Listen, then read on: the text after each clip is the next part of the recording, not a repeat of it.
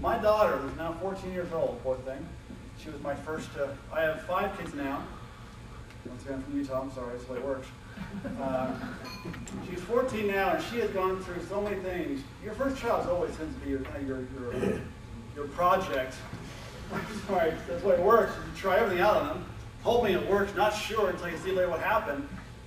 Every one of her phobias, I know exactly when they started. Every one. And most of them because of me. That hurts. It's true. My daughter, when she was 2.5 years old, came in the house, cutest little thing in the world, my little princess. She walks in, all excited to show me something. It's in her hand. She can't wait for me to see it.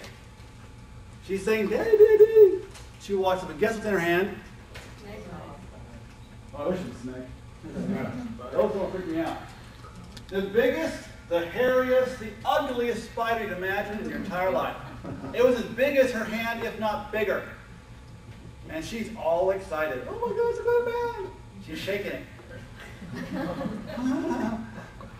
So my fear of her being hurt overwhelmed my ability to know what I was about to do. What'd I do? I walked up, oh, hi, sweetie. Pumped spider in the air, landed on the ground. When it was on the ground, what'd I do? I stomped that thing so flat, you couldn't tell it was a spider anymore. It was gone. And what did she do? Not because the spider was dead, but because what? Not even that. The person who protects her, whom she sees as her protector, was scared for her because she had that in her hand. She now knows spiders bad, even scared Daddy. I must need to be scared too. How often do kids fall down and go, look for what happened? Was I hurt? Was I hurt?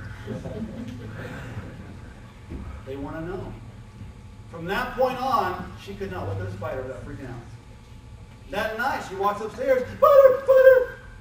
I'm like, oh, what did I do? Now, it could have been the next door neighbor's trained spider named Fred. $1 million jumping spider for the circus. I didn't know. I assumed I knew it was a normal everyday spider from the backyard. The saddle the thing was big as it was. Rode to school the next day. Woo! But I was nervous and scared, so I gave her that fear. A gift I wish I hadn't given her.